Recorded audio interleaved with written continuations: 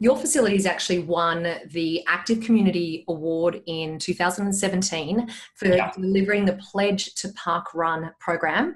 And now, yeah. of course, you've also received that quality accreditation. So what does it mean to you and also to the team to receive industry awards and to receive that Fitness Australia quality accreditation?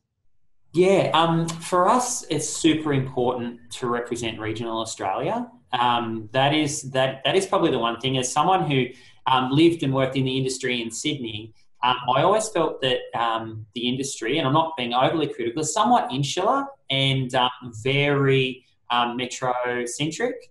And so we saw it as an opportunity to be able to highlight some of the great stuff that's going on in the regional communities. And you know yourself that the stats coming out of regional communities, there's high degree of illness, high degree of obesity, less activity, more stress, more mental illness.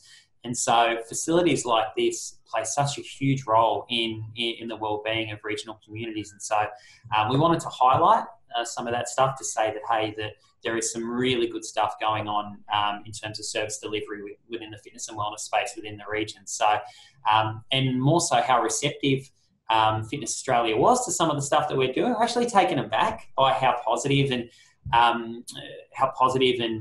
it's given us given us the chance to kind of, I don't know, think outside the box a little bit as well.